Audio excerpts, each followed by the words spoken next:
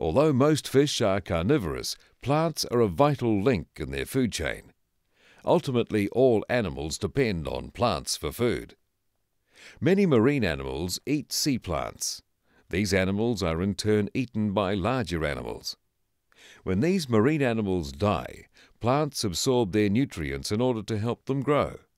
And so the cycle continues. 90% of the Earth's oxygen is provided by plant life. The root systems of marine flowering plants strengthen the shorelines and prevent silt and sand from being washed away. Different species dominate different coastal areas. Seaweed grows in a range of forms and sizes, from over 30 meters down to just a few millimeters. One form of seaweed is the fastest growing plant in the world. In warm water, it can grow up to 2 feet in one day.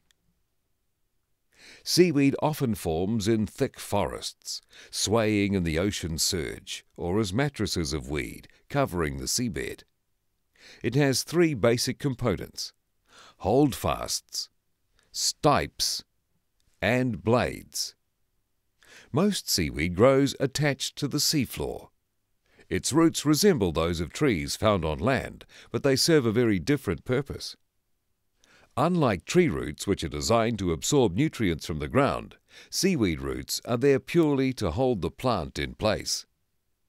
Seaweed blades are quite similar to leaves on a land plant. They're filled with chlorophyll, which is used for making oxygen.